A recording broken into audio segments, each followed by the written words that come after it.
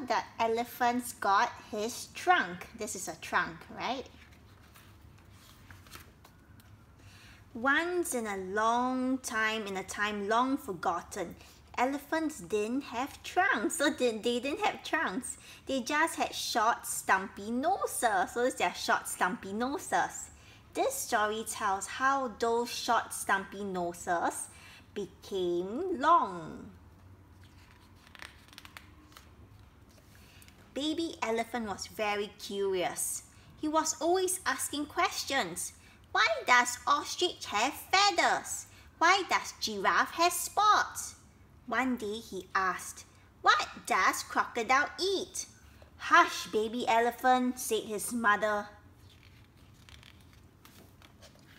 So elephant went to see his friend Snake. What does crocodile eat? He asked. I don't know, Snake replied. He lives in the great green Limpopo River. Why not ask him yourself? So baby elephant went to the great Limpopo River and went to meet crocodile. Excuse me, crocodile, what do you eat? Elephant asked politely. Crocodile smiled a dangerous smile. Why, little elephant, don't you know I eat elephants? Oh dear. With a quick snip-snap, crocodile caught elephant's nose. Over here, oh no. Let go, squealed elephant, but crocodile did not let go. He pulled and pulled as hard as he could. Oh dear, said Snake. Help, cried elephant. I'm slipping. A little white bird caught hold of his tail. So little bird caught hold of elephant's tail. Snake wound himself around elephant's tummy. They pulled and pulled with all their might. At last, crocodile let go.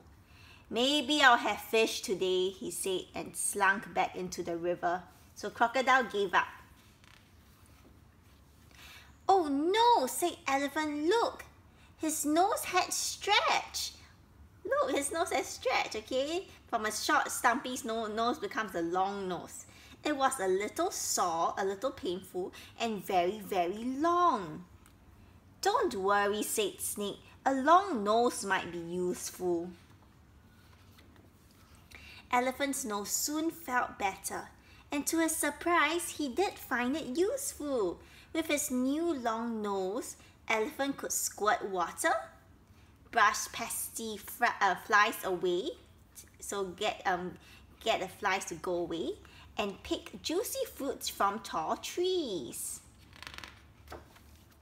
Elephant went home happily and showed his family his new long nose. So he showed everybody, look at my new long nose. Where did you get that? Everyone asked. Crocodile gave it to me, said elephant.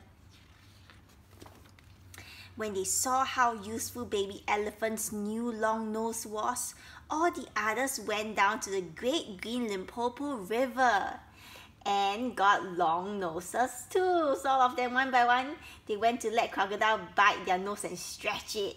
And now they all have long noses. So this is how elephant got long nose.